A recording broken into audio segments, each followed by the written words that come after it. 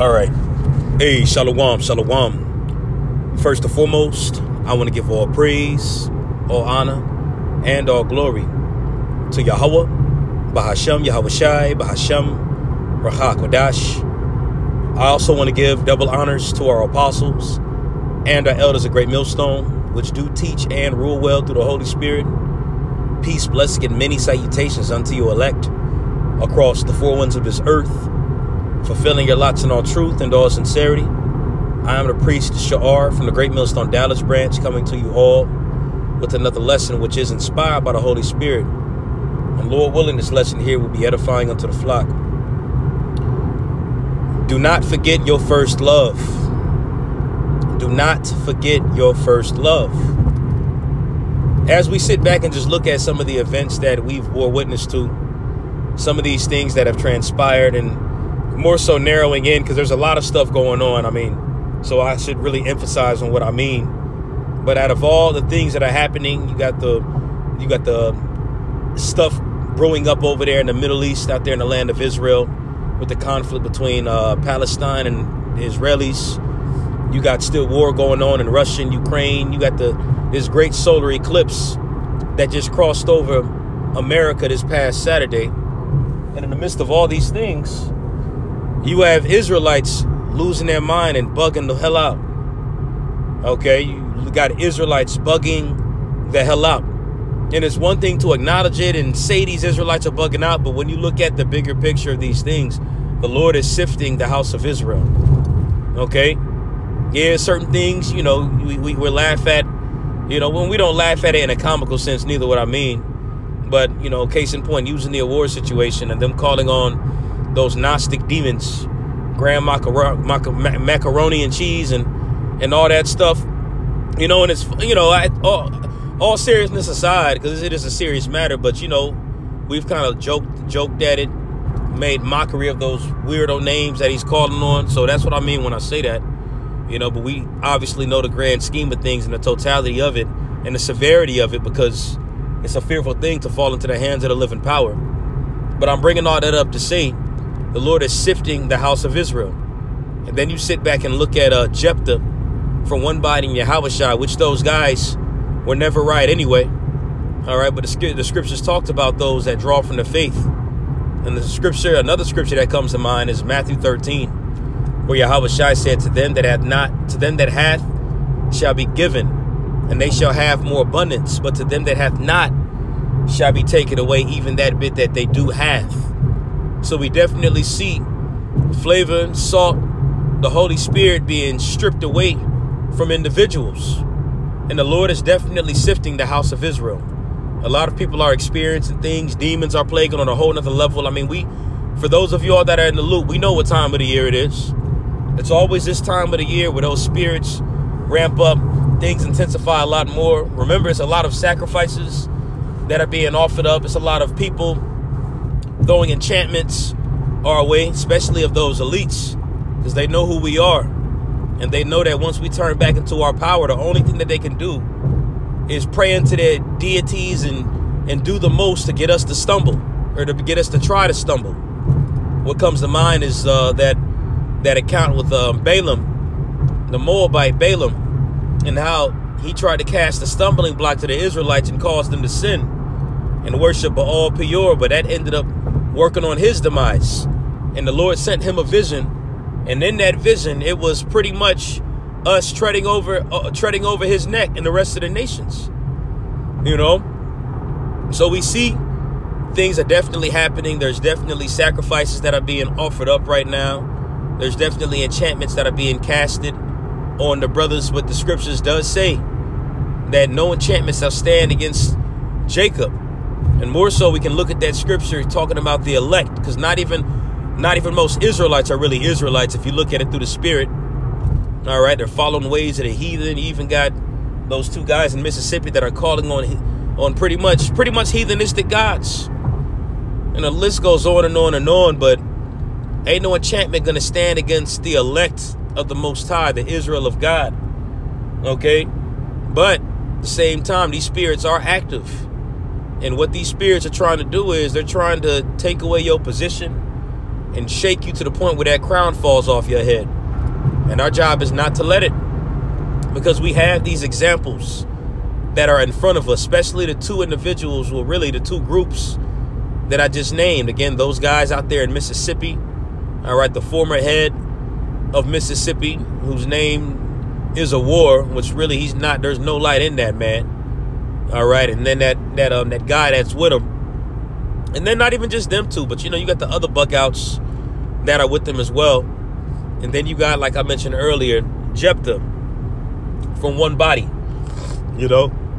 Excuse me, I'm still getting over this cold, so I got the sniffles and everything like that.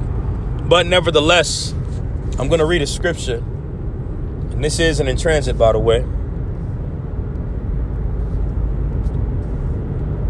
I'm going to read this here in the book of Amos, the 9th chapter. And I'm going to read the 9th verse. And it says, "For lo, I will command, and I will sift the house of Israel among all the nations, like as corn is sifted in a sieve, yet shall not the least grain fall upon the earth." And I'm going to actually read that in the NLT as well. It says, "For I will give command and will shake Israel along with the other nations." So things are shaking right now. And we clearly see it. Conflict and uproar going on in the world. And Jake in Israel, Israelites bugging the hell out. So the Lord is definitely shaking a lot of things up. And those of us that are in the loop can clearly see it. We clearly see this is a fight.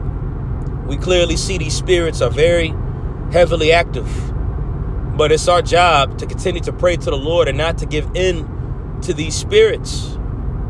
Okay? Because we see examples of guys that took heed to those seducing spirits and started following doctrines of devils.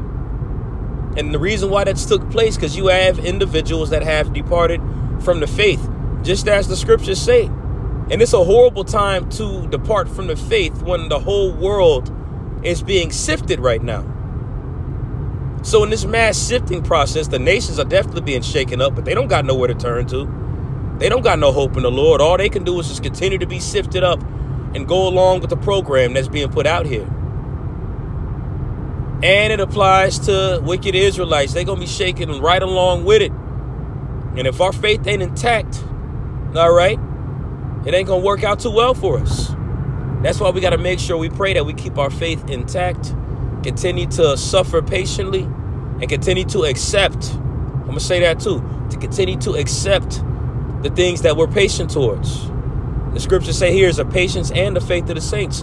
And that's caused with tribulation. So we got to accept the bullshit, accept the tribulation, accept the stuff, because it ain't going to stop. It is going to stop eventually, of course, when the world changes. But in this world, as Esau's in control, it ain't going to stop. The hell is going to go up at moments, and it's going to ease back up, and it's going to intensify even more. And it's going to happen. It's going to get more intense until we get out of here. As the scriptures say in the book of Acts, the 14th chapter, through much tribulation, we shall enter into the kingdom of the Most High. So as we suffer, man, we best start suffering now. That way we don't suffer with the world. Again, when we have examples that are here, the elder Manat Zakba, shout out to that brother, man, and all the rest of the beloved brothers that have been very fervent and on fire, man. Starting with the apostles and elders on down, man. Shout out to all you brothers that have been on fire with this word through the Holy Spirit, because that's the inspiration. It ain't of our own will. But the reason why I bring that up, because he ended up doing a show, and I didn't watch it all yet, but the title stood out to me, and looking at that title moved me to just put this on wax as I'm riding home. But on the front, on the thumbnail, it's Vocab Malone and Jephthah from One Body, which I couldn't even watch that whole interview. I only watched a little piece of it, which the guy's bugged out anyway. He threw. But again, it's just another example of Jake getting worse. But when you look at the title of that brother's video, it's Jephthah is drawing back on the Lord. What can we learn? And again, I didn't even click it yet. But immediately when I looked at that title, and when I think back at guys like Jephthah and guys like those bug outs in Mississippi and in Louisiana, whatever the guy's name is, man, But what can we learn from all this? You know? And one thing that I learned from it out of many things is to fear the Lord, which is something that, you know, the elect will be doing. Lord will know of that number. But I will say this, the more you experience and the more that you see, case in point, using these guys as examples, you know, warring them, he used to be on fire for the Lord back years ago, man. He used to be on fire. So to see somebody fall out and fall into that state, you know, that's what we can learn to fear the Lord even more, because now we see more examples of it. Guys that were on fire, guys that you would have thought never would have fell out. And not only just fall out, but turn into complete demons. You know? But hey, we just gained an experience from it. And more so, again, it says, what can we learn? To fear the Lord is one. To be more humble is two. And to allow the Lord to work, man. And don't try to go according to your own program. That's what a lot of guys do, man. As I quoted it earlier, taking heed to seducing spirits, you know, giving heed to doctrines of devils, having itching ears. And the scriptures say it. And these are more examples, man. And again, as I said earlier, and especially as the Lord is sifting this whole, excuse my French, but sifting this whole motherfucker. This bitch is being torn upside down, torn at the roots. Babylon, the world, the wicked, everything's being shaken up. So in the midst of that, we got to still compose ourselves and make sure that we are rooted in the faith. That way we ain't being shaken up with the world. The scripture that comes to mind is Malachi, the 3rd chapter, where the scriptures say how Yahushua is going to come and pretty much loosely paraphrasing, wash us like a fuller's soap, pretty much being baptized with that fire. But when you read that verse in Malachi, the 3rd chapter, it posed the question, who shall stand when he appeareth? Who shall stand when he cometh? You know, when Yahushua is coming back soon, we clearly see it. We see the prophecies coming to pass, and we see things being shaken up. Just as you read it in 2nd Ezra chapter 6, starting at verse 12. Matter of fact, I'll read that here in a sec. You can read all the way down to verse 14. But it goes into, as the Lord is speaking, as the word is speaking, the earth or things are going to shake up. And that's clearly what's happening right now. A mass sifting period that's taking place. A mass sifting. And it's through the Holy Spirit, of course. But we got to make sure we're doing our due diligence. That way we're not uprooted and sifted right along with this place. And that leads me to go back to Amos, because I never finished that up in the NLT. But Amos 9:9 says, for I will give command and will shake Israel along with the nations as grain is shaken in a sieve. Yet not one true kernel will be lost. So everything that's lost is all the dross, all the unnecessary. In order for that true kernel to be acknowledged, when I say acknowledged, think of sifting. Think you got a sifter and you got all this gravel, all this dirt, all this grain, all these undesirables that's there, and a few kernels. You don't really appreciate the kernels like that when they're covered up in everything else. And you don't really see how many kernels are there. And in order for those true kernels to be taken and counted one by one, everything else has to be sifted out. If everything else ain't sifted out within that sifter, you could lose kernels. You could miss out on kernels. A few good kernels can be left in there. So in the midst of this sifting, everything's being shaken up, including the corn. But the corn isn't going to make it through those holes and be casted away, but it's going to be kept and cherished, which is the point of sifting something. You sift to pretty much get to find the gold. You sift dirt to find gold. You know, in this process that he's explaining, you sift this in order to get the husk. In order to get the wheat from the husk. And this is coming from an agricultural standpoint or perspective. You know, but that's what he's likening to this verse too. That's why it says one true kernel will not be lost. Because when you sift it, you can spot the kernels. They ain't going to be lost. Everything that's lost is everything that was meant to be sifted and fall through those holes. So you liken that to the world and even undesirable Israelites that the Lord don't want. You know? So in the midst of this shaking, everything's being shaken up, but the elect ain't going to be sifted all the way through. They ain't going to be cast to the side as the rest of those, as that dross, as you will. And I said I would read 2nd Ezra chapter 6.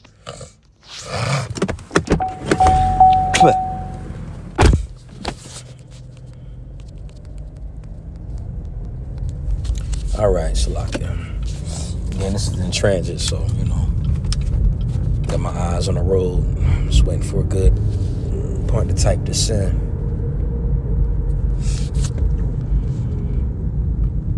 But this is 2nd Ezra chapter 6, verse 12. And it says, I beseech thee, show thy servant the end of thy tokens, whereof thou showest me part the last night. So he answered and said unto me, stand upon thy feet and hear a mighty sounding voice. Okay, and the voice is speaking. That voice is likened unto the word of the Lord. And right here, Ezra's being told to hearken unto this voice. And he's going to explain the effect after the voice is spoken. So verse 14 says, and it shall be as it were a great motion, but the place where thou standest shall not be moved. Okay, so as the Lord speaks, there's this great motion, and the motion could go into a shaking or a sifting. All right. Excuse me. A shaking or a sifting that takes place, but it says right here, he ain't going to move, and this right here is actual vision that, pardon me, actual vision that Ezra received. And in that vision, he heard the voice and everything was in motion except himself. And when you look at it from an actual perspective, when you look at it, just what's taking place. All right. Things are being shaken as the word of the Lord speaks, as these prophecies come to pass, as we, through the Holy Spirit, start explaining these things more and more, going into the scriptures, talking about the prophecies.